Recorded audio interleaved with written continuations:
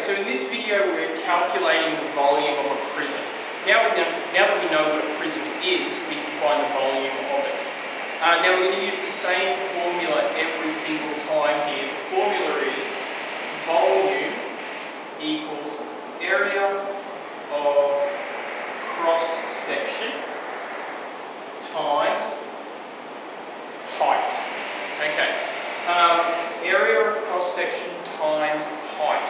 Now what that means for us, remember that the cross-section is the piece of the prism that if you cut it like a birthday cake, everyone would get the same slice. So in this one, the cross-section is this red patch here. In this one, the cross-section is the triangle.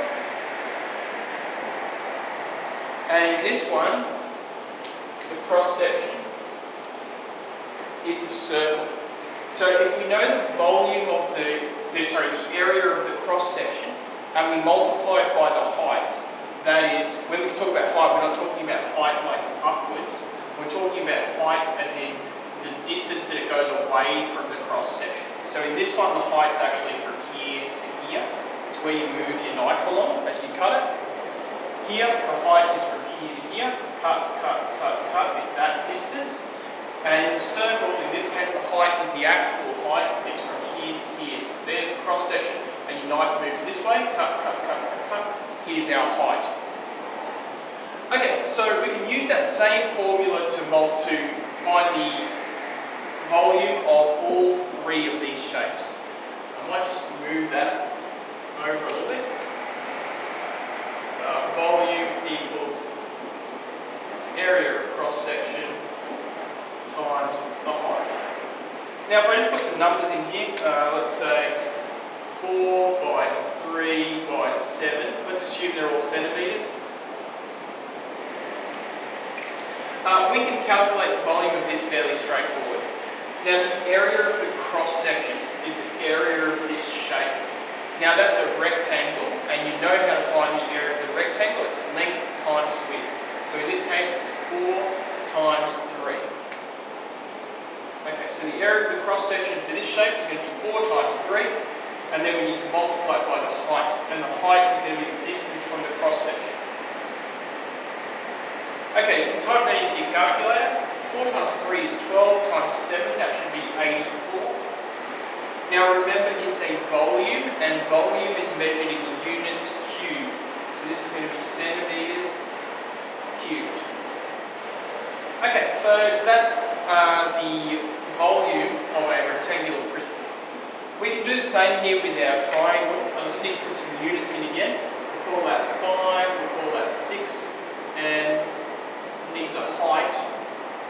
Give it a height of 4. Okay, so same formula applies.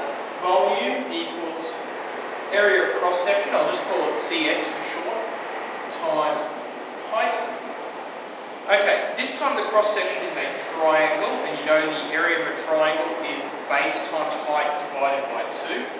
So I'll just write that in, base times height divided by 2 times height. This is a bit confusing here because I've got two h's that mean different things. This h means the height of a triangle, and this h means that. I'm just going to call h, one h and one h1, just so they don't get too confused here. Okay, so area of the triangle first. Base times height divided by 2. So 5 times 4 divided by 2. Times that height.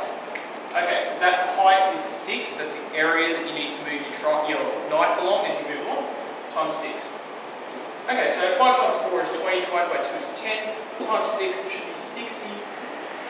We'll call this meters this time. It's quite a big object. 60 meters. Again, it's a volume, so it's 60 meters cubed. Okay, this last one here, put some measurements in. Call that 10 centimeters. And we'll call this maybe 20 centimeters. Okay, so this object, it's a cylinder or a circular prism, depending on what you want to call it. You can see there's a radius of 10 centimeters on the top here and a height of 20 centimeters. Now, same rules always apply. volume equals area of cross-section times height.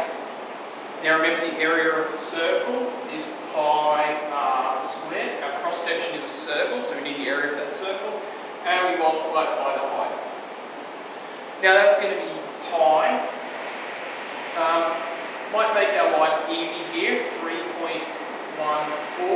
You should use the pi button on your calculator when you do this, times radius squared, so times 10 squared, times height, which is 20. Okay, 3.14 times 10 squared, that's going to be 314.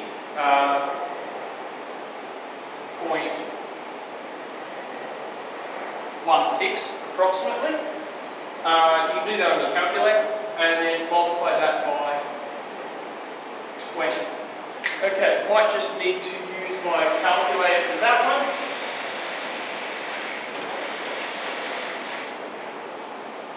Uh, 314.16 times 20.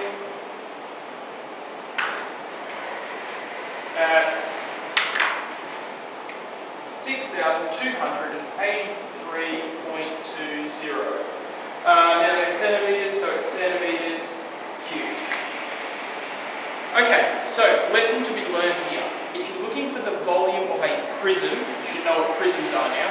The formula is always the same, whether it's a rectangular prism, a triangular prism, or a cylinder, which is a circular prism. Volume equals cross-section times height. Write your formula, substitute in your numbers, you've got an answer.